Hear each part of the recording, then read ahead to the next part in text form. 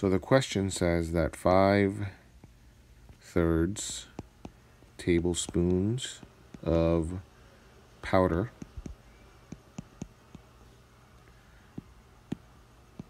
right, plus 12 ounces of water equal one batch. Right?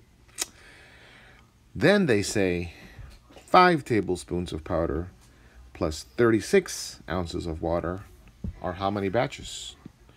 So what we're going to do is we're going to create a chart. So we're going to say powder, and we're going to say water, H2O, right? So 5/3 tablespoons plus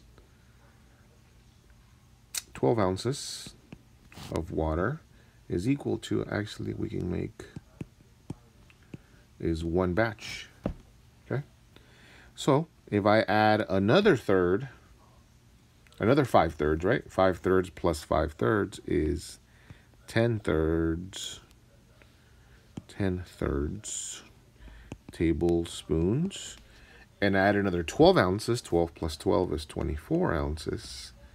That'll give me batch number 2. And then add another 10/3. 10/3 plus 5/3. Sorry, not 10/3. Add another 5/3. 10/3 plus 5/3 is 15/3, which works out perfect because 15 divided by 3 is equal to 5 tablespoons. And I add another 12 ounces to 24. 24 plus 12 is 36 ounces. And that makes the third batch. And look at this. This lines up with exactly what they gave us. How many batches with 5 tablespoons and 36 ounces of water? 3 batches. There you go.